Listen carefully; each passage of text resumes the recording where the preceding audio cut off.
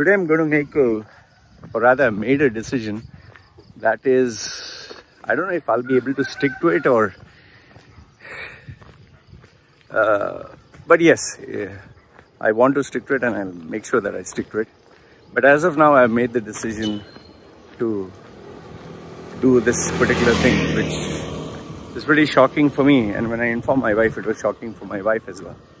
So I'll give you a few seconds to think what it is. Obviously, since I spoke to my wife, it's not a divorce. So what is it? Moving from Thailand, removing my tattoos, stopping my brand work, YouTube videos. So what is it? Okay, I'll tell you. I'll tell you how it came about first. Yeah, you know, I speak to a lot of clients, okay? And most of these clients are very rich or successful or have lots of money. So this particular client whom I'm speaking to, he made shitloads of money, shitloads. I mean, in the cryptocurrency boom, let's assume like he made 100 million, okay, roughly. So he doesn't have to work for a single day in his life now. And he's not working at the moment. He's just relaxed. He's in his 30s. He's relaxed. He is, you know, enjoying life. So he had a session with me and he asked me this question, Loy, what do you think I should do next? Do you think I should start a new business venture? Do you think I should invest in a partnership, business, you know, so many other things. Do you think I should try this? Do you think I should try that? So he gave me, bounced a couple of ideas. And very intelligent guy, huh? Very intelligent. So he was giving me examples like Elon Musk invested all his earnings of PayPal into SpaceX and into Tesla, and how from $1 million guy he became $1 billion guy. So he was asking me, what should I do? And so I just, as we were talking, brainstorming, I was giving him ideas. I finished the session, but after, I think, a couple of hours, I told him, listen, I just want to talk to you. There's something that just crossed my mind. He said, fine. We got on the call again. I asked him, here's my question to you. What if you decided you're going to invest in a business and you ended up knowing that you have cancer and you're going to suffer for the rest of your life? What if you found out that you're going to meet with an accident and you're going to be hospitalized, or you're going to need somebody's help for the rest of your life? It's like, not like you're going to just die. And if you die, you know, the normal answer is, if I die, I'll just enjoy life, go for a holiday, blow off all the money. No, not that kind of thing. You're going to live, but you're going to live a very painful, miserable life.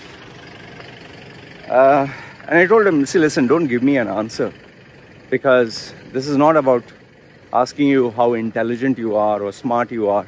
You know, because we like to give intelligent answers. We like to say, oh, I would have done this, I would have done that. You know, we always, you know, most of us men, we like to put this thinking cap of intelligence and give a solution to everything. So I said, don't give me an answer, just reflect. Reflect on what would have happened. Let's say the bank seized all your money and you don't have any money anymore. So he said, okay, fine. He reflected on it. And then after a few more hours, he said, he just sent me a thank you. He said, bye, thank you. That's it. He didn't say anything more than that. Now, the funny thing is sometimes I give advice and I feel I need to take that same advice myself. Now, I didn't think about any of this sort. I didn't think anything of this sort, but I was tired. And as usual, I wanted to go for a massage to relax. So I had gone in the morning and the guy was busy. So then later on in the afternoon, I went to my favorite guy. He was again busy. Then in the evening, I went again. And he was not only busy, but the other people who were there, They were just sitting down. So I asked them, could any one of you do a massage since he's busy? And I don't know, maybe they were tired or whatever, or maybe they know that I like a little strong massage. So they said, no, we are not free. Even though they were free, they were just sitting around talking. And they pointed at that same guy. So, and they were laughing and joking and all that. So I kind of felt disrespected, you know. It's like I'm a customer, I've come there, you're kind of mocking me, making fun of me. So I just kept quiet. So, okay. I came back home. I thought about it and I told my wife, let's go around checking different massage centers so that I'm not tied down to one option. And I drove around, checked all the options, and I found out more or less the same rates. And people like to play around sometimes. They say normal massage is $250. If you're a little strong, it's $300. If you want a bit more strong, it's $350. So even though they are doing the work, the massage, they're playing around with to squeeze more money out of you. So, and being a service, I can just keep massaging this way and say, oh, you're more strong, and then put a little effort. So that's a nice way of squeezing money out. So I just kept quiet, checked, came back home pissed off that I wanted to relax, I couldn't relax. And my guy was busy. And yes, on top of that, these people were kind of making fun of me, even though I'm a daily customer of theirs. So I thought about it and asked myself, okay, we'll try to find a solution for this. What I normally tend to do is, when I have a problem, I just keep it to my mind, I think about it, I wake up the next day, and there's a solution. So I woke up this morning and as I was running, my legs were paining. I went for my normal run, and then I asked myself this question, which I never thought I would have asked. I asked myself that if in case I was poor, let's say I didn't have any money, how would I have solved this problem? In 2011, my YouTube video, if you follow that, 2011, I lost all my money. I was on the streets. So would I have thought about going for a massage in 2011 when I didn't have any money? The answer is simple, straightforward, no. I wouldn't have thought about a massage. Forget massage. I wouldn't have thought about spending money on anything I didn't need. So then I asked myself, okay, here I am talking about getting a massage every day because I have the money. And then I remembered I had this conversation with my client the day before that what if you don't have the money? What would you do? Now, obviously, with him, I said about health. If you have cancer, obviously you would go for medical treatment. But then I just thought to myself, if I didn't have the money, would I go for a massage every alternate day? And per massage, I'm spending 300 baht. Okay? So how much is 300 baht into 1 year? And then immediately it hit me, wait, not only massage, you go for coffee, 3 shots of espresso every day, plus 4 cups of tea, that is lemon iced tea. And that comes to another 250, 300 baht. So roughly when I calculated, I'm spending around, say 600 baht a day, 600. Now 600 may not seem much to some of you. 600 is more like 60, say roughly around $15. Okay, $15 every day. So it may not seem much to you. But for some of you, $15 is a big deal. $15, someone in India, $15 is quite a lot.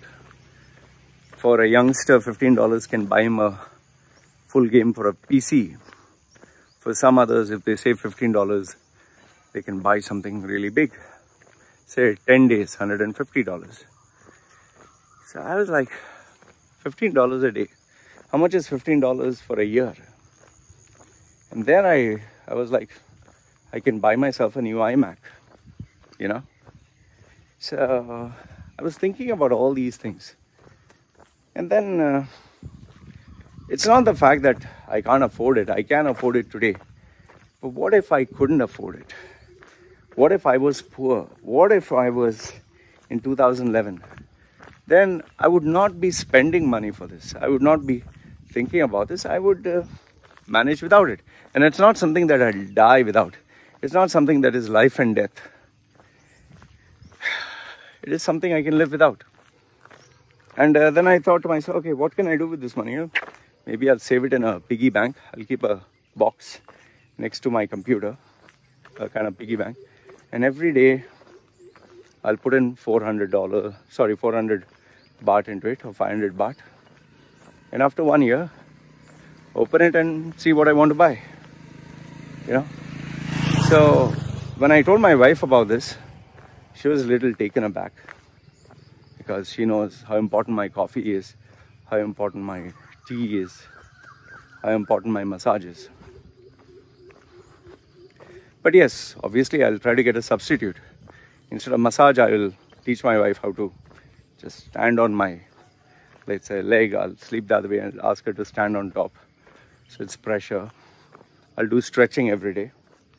The other alternative for tea, coffee is I'll make it in the house. Just have to buy coffee powder. Initially, I know it'll taste like shit, but I'm pretty sure eventually I'll master the art. Because let's say when I went with my wife to Ubon Rajdhani, there was no coffee outlet, there was no tea outlet.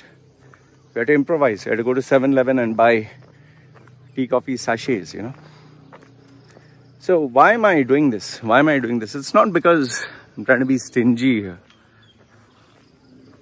One is, I want to wean my body out of addiction. The other thing is, okay, forget discipline, let's not go there. The other thing is, what if I didn't have the money? How would I survive? I was asking myself, these Thai people who are poor, who cannot afford, their body must be aching. Do they go for a massage? No, they don't go for a massage. How do they manage? Poor Thai people don't go for drinking an espresso or coffee every day. How do they manage? How are these people managing?